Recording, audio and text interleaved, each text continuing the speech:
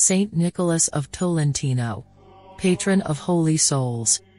Saint Nicholas of Tolentino, born in 1245, was an Italian Augustinian friar known for his deep prayer life and devotion to the souls in purgatory.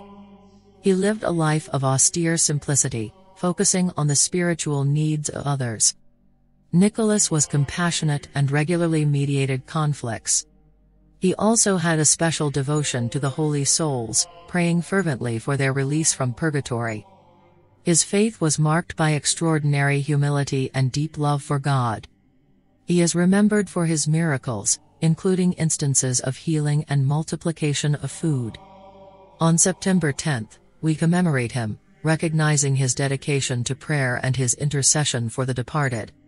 His life inspires us to seek holiness, show compassion, and pray for the souls of the faithful departed.